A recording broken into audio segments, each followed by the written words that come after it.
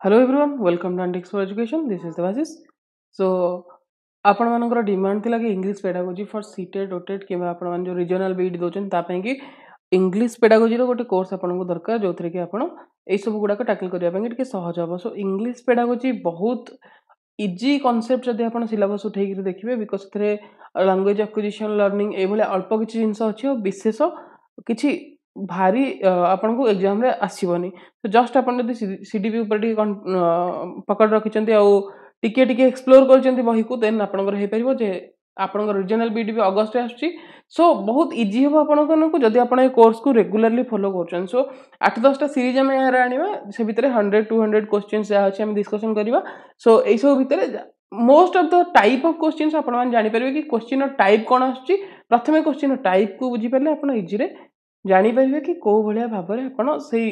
Language को बुझिबा पई कि आपन को सहज होबा से पेडागोजी को बुझिबा पई कि आपन को सहज होबा। सो आशा करछि वीडियोटा आपन मानकु निश्चित भाबरे ए लेसनटा भल लागिवो। जदि भल लागुछि तबे निश्चित भाबरे लाइक शेयर और सब्सक्राइब करिया बोलंतुनी सांग मानकु भी जणांतु कि हम माने ए काम करूचे। सो से माने भी हम सहित मिसि परिबे। जदि ए पर्यंत सब्सक्राइब करना then just hit the subscribe button and press the all notifications on and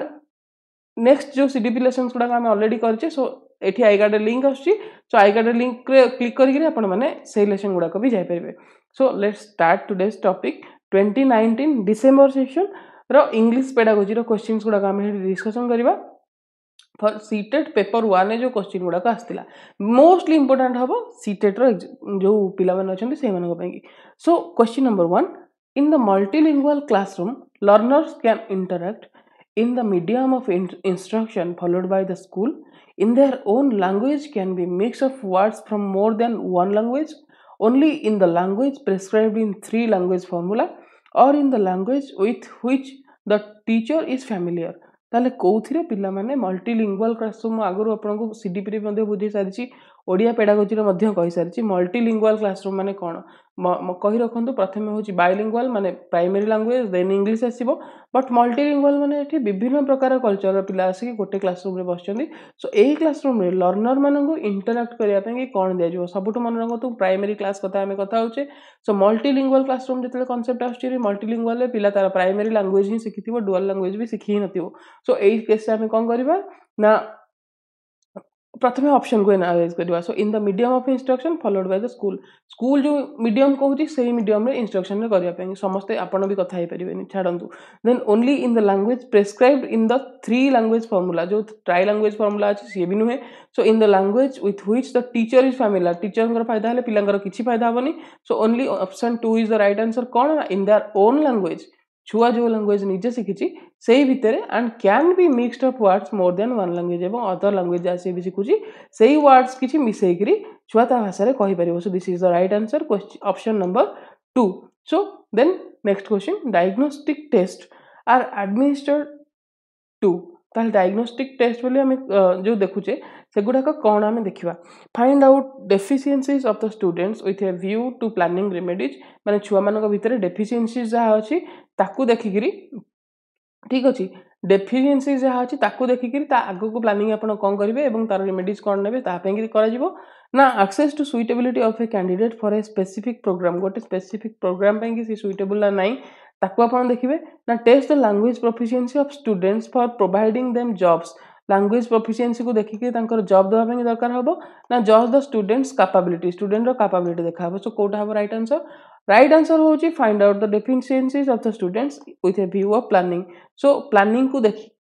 पुराना जिंस कोन ता भितर लर्निंग गैप्स अछि लर्निंग एरर्स अछि ताकू आपण टैकल करि करी आगो कोन प्लान करिवे जहा द्वारा कि तार एई सब प्रॉब्लम गुडा कर रेमेडीज आपण पाई परिवे। So this is the right answer option number 1। Then question number 108 structural approach gives more importance to structural approach काहाकू अधिक इंपोर्टेंस दिए। सो काहाकू जदि आपण speech and reading reading only speech only और रीडिंग एंड राइटिंग कोन हो right answer कहिबा पढिबा किबा केवल कहिबा किबा पढिबा एवं कहिबा ताले कोन हे परिबो यार राइट आंसर। सो राइट आंसर होची ऑप्शन नंबर 3 आपण माने स्ट्रक्चरल अप्रोच को जाई करी गूगल ले मध्ये सर्च करी देखि परिबे it emphasises more on speech then reading and writing. सो कहिबा और लिखिबा बदल रे यह स्पीच ऊपर बेसी गुरुत्व दे। So this is the right answer option number 3 ठीक अछि speech only structural approach gives more importance to only speech ठीक अछि next question 109 which among the following does not come under meaning based activities ए भितर Kota meaning based activities ऊपर आसु नाही so interacting with the text सहित interaction करिवा using the previous knowledge पुराना knowledge को देखि करी पढिवा reading the text and then narrating the same to peers गोटे text को पढि करी सेटा को peers मान सहित अगर narrate करिवा ना reading out every word aloud and translating it ए भितर कोटा एवं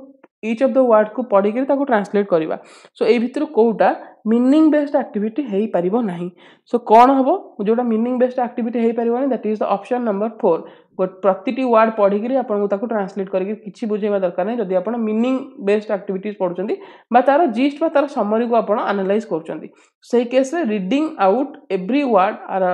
अलाउड एंड ट्रांसलेटिंग इट यार किछि दरकार नै केवल समरी आपण करिया पय कि 1 2 3 ही enough So this is the right answer. Question number 4 is does not comes under the meaning based activities. Okay. बुझी होची then next question 10110 dash comprehension is the skill of reading a piece of text closely or intensely for the purpose of extracting specific information from the text. Inferential, global, local or transactional. कौन हबो right answer? Right answer option number 1 inferential आउथरे बुझीबा कोन होची dash comprehension is the skill of reading a piece of text मन रखुची a piece of text closely or intensely भलो कि ताको बुझिबा for the purpose of extracting the information from the text ता भीतर जहा लिखा है ता भीतर इंफॉर्मेशन को बाहर करिया पे कि आपण कोन करिवे एई प्रकार रीडिंग को इन्फरेंशियल रीडिंग बोली कहंती ठीक अछि जेमिति हम ओडिया रे पढतिले तात्विक पठन सो एथिरे चारि प्रकार टाइप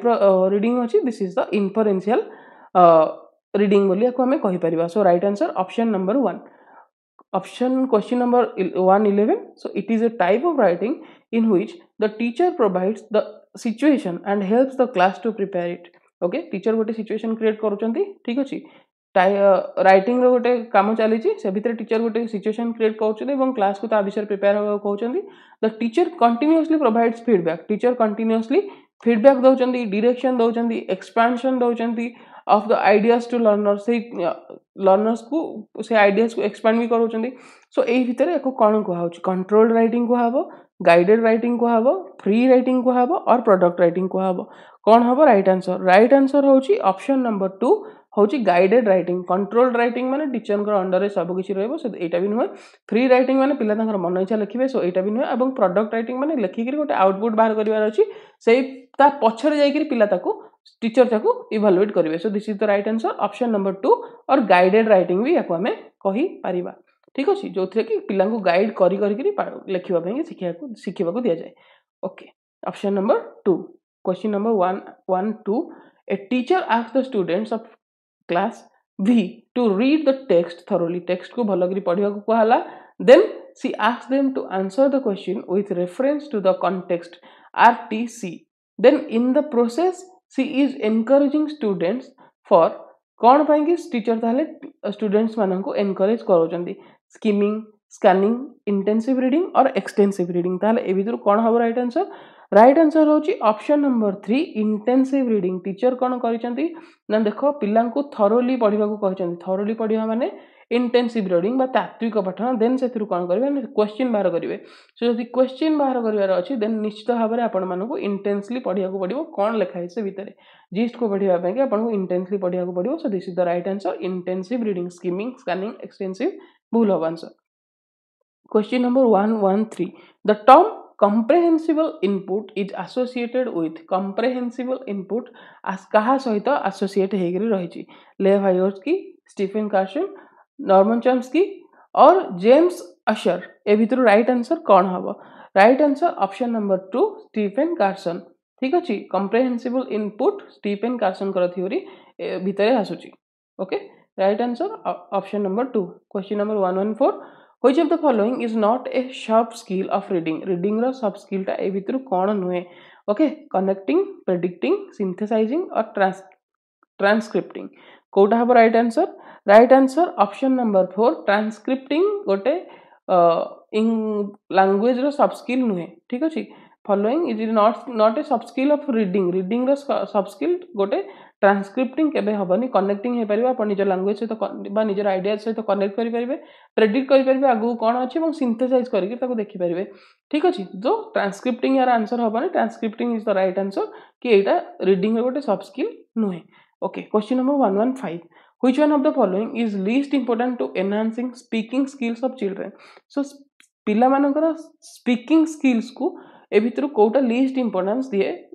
स्पीकिंग स्किल को एनहांस करिया पाएंगे listening patiently to children's talk पिला मानकर कथा को भलो भाबरे सुना जिवो ये स्पीकिंग स्किल को निश्चित भाबरे एनहांस करिवो ठीक अछि then giving them an opportunity to express their feelings and ideas teacher पिलांकर को अपॉर्चुनिटी देबे कि से माने निज निजर फीलिंग्स और आइडियाज को एक्सप्रेस करि परिबे so this is also right answer then question number answer option number 3 asking close ended questions so close ended question माने दाहर गोटे पर्टिकुलर आंसर होतिबो एटा कोन होची टिके या पछर डिस्कशन करबा organising discussions on A given topic गोटे पर्टिकुलर टॉपिक ऊपर जे जहार जा परला कहबो सो एठी आछि कोन ना क्लोज एंडेड क्वेश्चन गोटे पर्टिकुलर आंसर आसीबो सो ए केस रे कोन हबो ना एटा पिल्लार रीडिंग स्किल को एनहांस करि परिबो नाही ठीक अछि so this is the right answer option number 3 is the right answer एपटे ठीक कर okay so option number 3 is the right answer कि क्लोज एंडेड क्वेश्चन इंपोर्टेंस दे परिबोनी एनहांसिंग को then आसीबो question number 116 at primary level literature is helpful in developing language of learners आज primary level रे literature टा language मानकर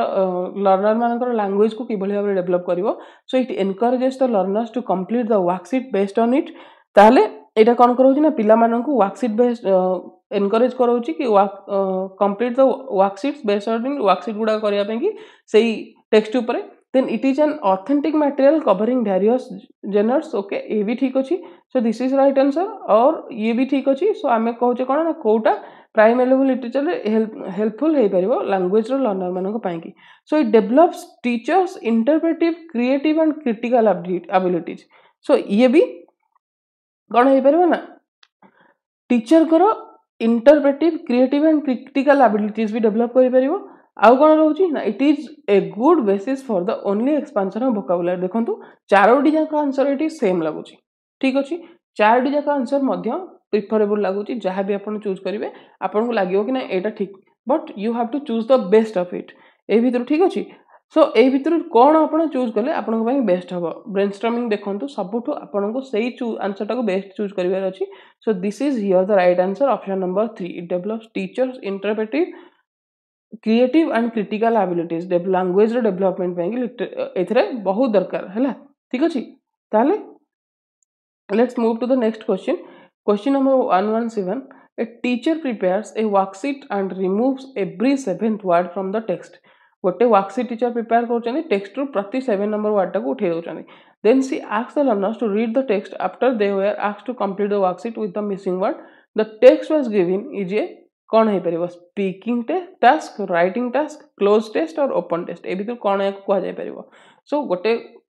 sentence आपण लिखुचंती sentence भितर कोन होइची ना किछि किछि गैप्स दे दिचंती से भितर वर्ड गुडा को छाडी दिचंती एवरी 7th वर्ड पिला मन ताको पढिले देन सेतरे लिखिबा कुआ होची आपण कहबे this is the writing task so no this is not the writing task एटा कोन होची आंसर एटा को कहंती क्लोज टेस्ट ठीक अछि को टेस्ट कहंती क्लोज